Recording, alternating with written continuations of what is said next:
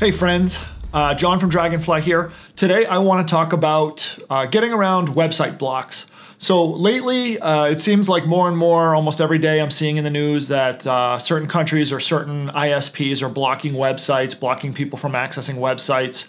And I don't know, that kind of annoys me. So it's just one of these things. I wanted to make a little guide to explain why or how websites are blocked, just kind of the mechanics behind it, and then how to get around those blocks if you actually want to see those websites that are being blocked for whatever reason. So, so that being said, most websites are blocked using something called DNS, and DNS stands for, I believe it's domain name service or domain name system. Either way, it's one of the underlying protocols that makes the internet work. When you go to a website like google.com, you're not actually going to that friendly URL that you and I can remember. You're going to an IP address. The IP could be something like 172.65.124.95 or whatever. Those numbers are very difficult for people to remember, but that's what machines need. That's what machines use to connect to each other. So DNS was invented so that you and me can go to little URLs like google.com or yahoo.com because those are easy for us to remember, and then the machines translate those easy names for humans to remember into IP addresses that they actually go to connect with. And that's, in a nutshell, it's very oversimplified, but that's basically how DNS works.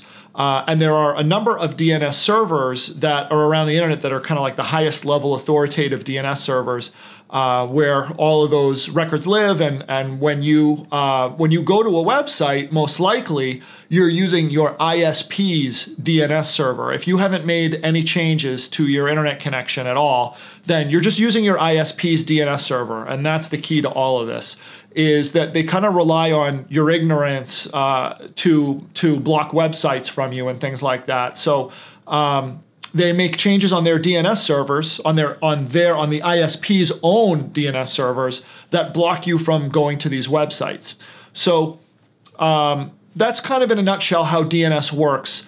And so the best way to get around these site blocks, one last thing that I'll say is that, I mean, if a site's been taken down, if the host of that website has, or the company that was hosting a website, if they delete that account or they suspend it or whatever, then a website's down. There's no getting to a down website. But these blocks that we've been seeing more and more of recently across the world, and even I've had people comment on some of my other videos, people from different parts of the world saying, hey, this helped me get to, get past censorship, government censorship and that kind of thing. So that's another reason why I wanted to make the video.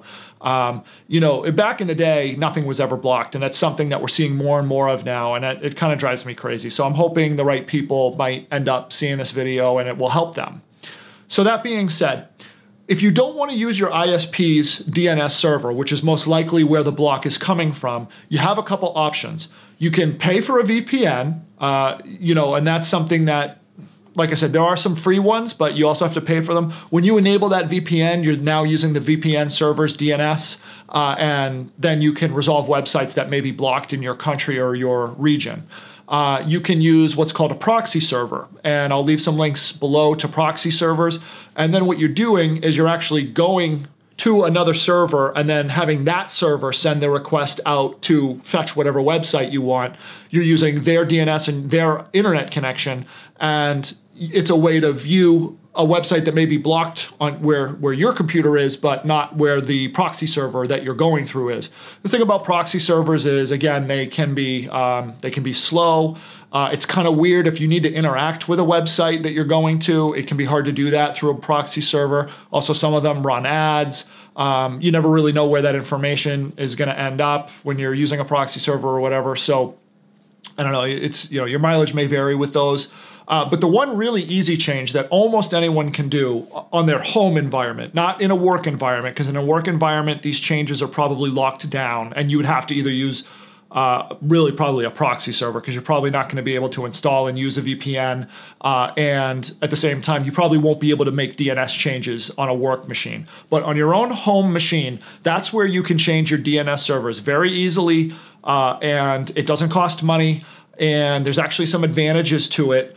The one thing I will say is that if you make these changes, it's actually better to make them on your router because your router is most likely what's handing out. It's called DHCP. You can look for DHCP settings in your router.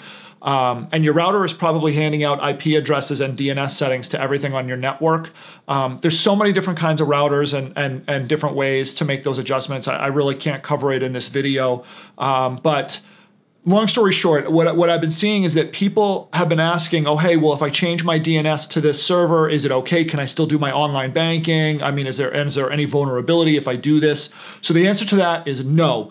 It's perfectly fine to do this. It's perfectly safe. It's not going to break anything. It's better to do it in your router so it'll affect all the computers on your network. But if you just need to do it on your one computer so that you can unblock, so you can go to a website or whatever, then you can do it there too. And I will show you how to do it just on a Windows computer at the end of this video. Doing it on, I mean, if you're using Linux, you probably don't need this guide. And I don't know how to do it on a Mac. I'm sorry, I don't use Macs that much, but hopefully you can find a guide for that. So having said that, there are 4 big free DNS providers that you can change your DNS to. I want to explain who they are, what the differences are between them. And then, like I said, at the end, I'll show you how to make the change. So the big one that you see all the time that people are always using is Google's DNS servers. So this is actually DNS servers that are run by Google. And the addresses, the primary is 8.8.8.8, and the secondary server is 8.8.4.4. So the advantages to using Google, and actually one of the advantages of not using your ISP's DNS server is that ISP's DNS servers don't tend to be very high performance servers, and they can also make little adjustments on their own servers if they want to show you ads. Like if you mistype a URL, they can advertise to you and stuff that way. So I mean, it's one of the first changes I make to my own networks, or like when I go and I'm working on a work network somewhere, the first thing I do is get off the ISP's name servers. It's like literally one of the first changes I make when I take over a network. So like I said, the big one is Google. So 8.8.8.8 and 8.8.4.4. Now the advantages to the Google DNS server is that they work. They're very fast, high performance, and the chances of them going down is very slim. But at the same time, like everything else Google does, they collect all your DNS requests. They collect all your information. They know who you are.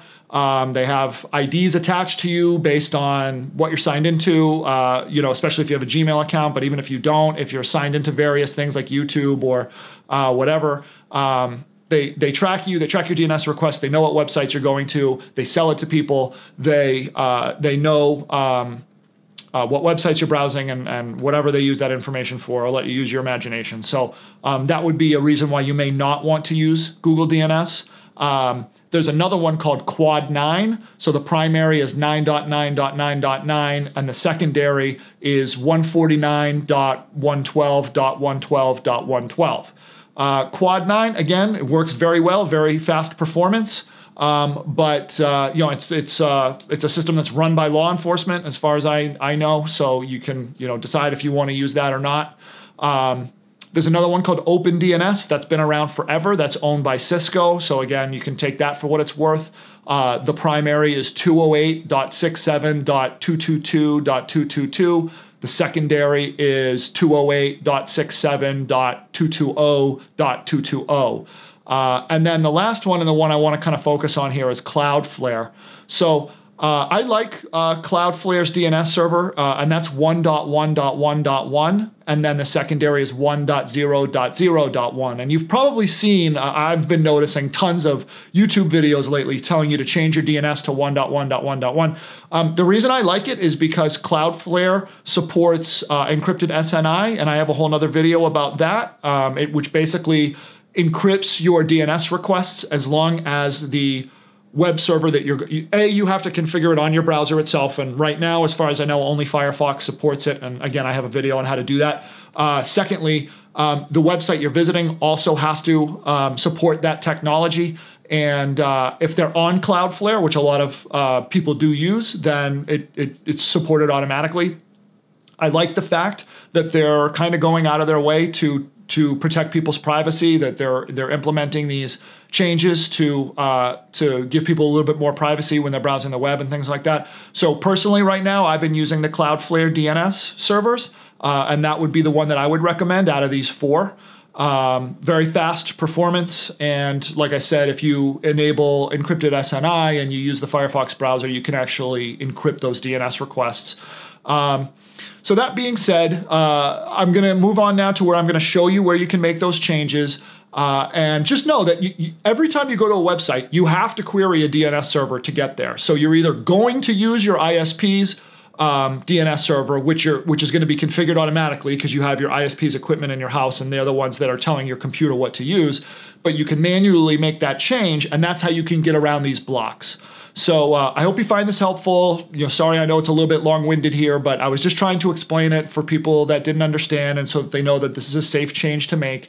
But of course, when you're making these changes, just know how to back them out in case something doesn't work after you make the change, but it shouldn't break anything. So I'm going to move on to a little guide on how to do it in Windows, and we'll see you there.